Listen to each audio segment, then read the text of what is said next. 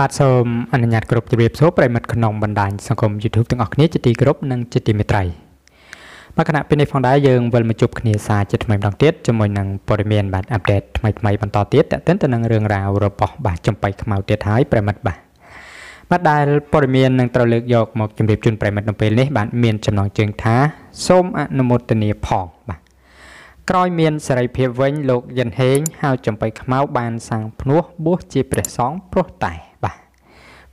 អ្វីទៅប្រិមិត្តទាំងអស់គ្នាបាទចង់ដឹងរឿងរ៉ាវក៏ដូចជាខ្លឹមសារលម្អិតនៃព័ត៌មានមួយនេះបាទតើទៅនឹងចំបៃខ្មៅយ៉ាងណានោះសូមនាំអារម្មណ៍ប្រិមិត្តទ្រទស្សនិកជនទាំងអស់គ្នាមកតាមដានខ្លឹមសារនៃអត្ថបទបាទជាមួយខ្ញុំបាទទាំងអស់គ្នាតែម្ដងបាទប្រិមិត្តជ្រាបច្បាស់ហើយថាលោកយិនហេងដែលមានរហស្សនាមថាចំបៃខ្មៅត្រូវបានសាលាដំបងរាជធានីភ្នំពេញបានសម្រេចឃុំខ្លួនកាត់ទោសដាក់ពន្ធនាគាររយៈពេល2ឆ្នាំតែអនុវត្តទោស1ឆ្នាំបាទនឹងពិន័យ3លានរៀលក្រោយការបង្ហោះវីដេអូជេរប្រមាថជាតិសាសន៍ខ្មែរបាទយ៉ាងធ្ងន់ធ្ងរនិងញុះញង់ឲ្យមានការរើសអើង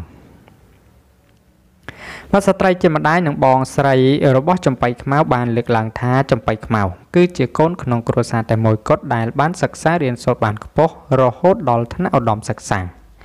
ដោយឡែកកូនបាទ3នាក់ទៀតគ្មាននរណារៀនបានខ្ពស់នោះឡើយនិយាយបណ្ដើយំស្រស្រាក់បាទបណ្ដើស្ត្រីជាម្ដាយបានអះអាងថាគាត់មានជីវភាពបាទក្រីក្រហើយបាទបានប្រឹងប្រែងគ្រប់លទ្ធផលដើម្បីបានថវិកាបាទឲ្យកូនម្នាក់នេះសិក្សារៀនសូត្របានខ្ពស់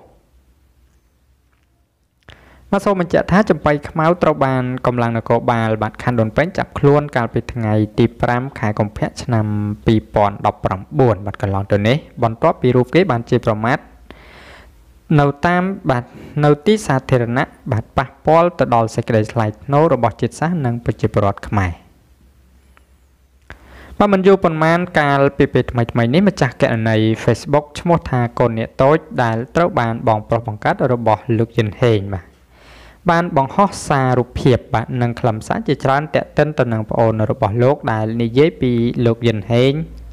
បាទបានមានសេរីភាពវិញក្រោយការដោះលែងរបស់តុលាការឲ្យ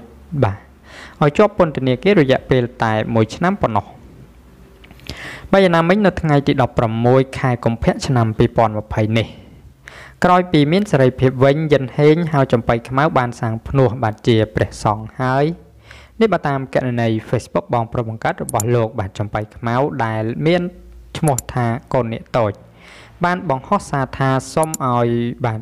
លោកប្អូនមានសេចក្តីសុខរីករាយនិងបុណ្យបាទអញ្ចឹងសម្រាប់អត្ថបទព័ត៌មានមកតេតិនទៅនឹងបាទរឿងរ៉ាវរបស់យិនហេងបាទហៅចំបៃខ្មៅខ្ញុំបាទក៏សូមបញ្ចប់ត្រឹមតែប៉ុណ្ណេះហើយក៏សូមអរគុណរាល់ការតាមដានទស្សនារបស់ប្រិមិត្តពុកម៉ែបងប្អូនទាំងអស់គ្នាបាទអរគុណសូមគោរពលា